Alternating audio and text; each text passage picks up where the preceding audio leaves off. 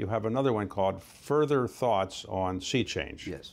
And that one, which was written a couple months ago, the essence of it, if I can describe it, and you'll correct me if I'm wrong, is that because of the sea change that you described in your earlier memo, you think that there's going to be a sea change in assets that people are going to want to own. Right. And they're going to want to own more fixed income assets because interest rates are going to be high for quite some time. Is that fair? That's fair.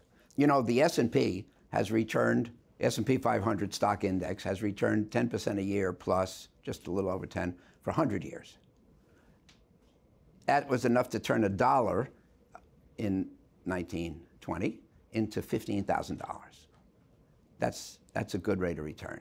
Today, you can get equity-type returns from what we call credit instruments, loans, corporate loans, loans for buyouts.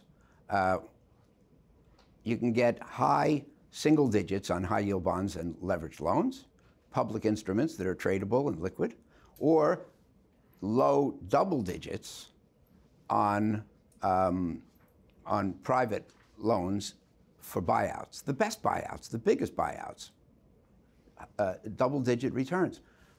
Isn't that enough? And loans on credit instruments, I mean, returns on credit instruments are much safer than equity. Equity just gets the residual. After everybody gets paid, they get what's left.